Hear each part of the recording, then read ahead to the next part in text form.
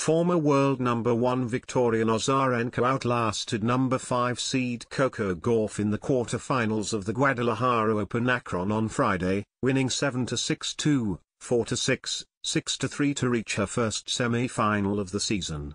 Entering Friday's quarterfinals, Azarenka was one of just 2 players left in the field, Sloane Stephens, to have won a WTA 1000 event, but she hadn't gotten this far at this caliber of event since finishing runner-up to Paula Badosa at the 2021 BNP Paribas Open last fall.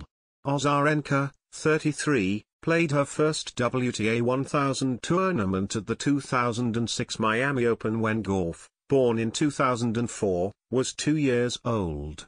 The 2-time Australian Open champion said their nearly 15-year age gap was on her mind entering the match.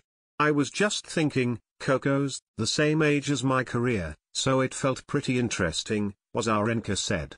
"She's such a great athlete and I can't wait to see how far she'll go. It was a lot about the first ball, trying to serve smart, and trying to put a lot of pressure on return. She served really well, she was mixing a lot, so I was just trying to adjust when I had opportunities.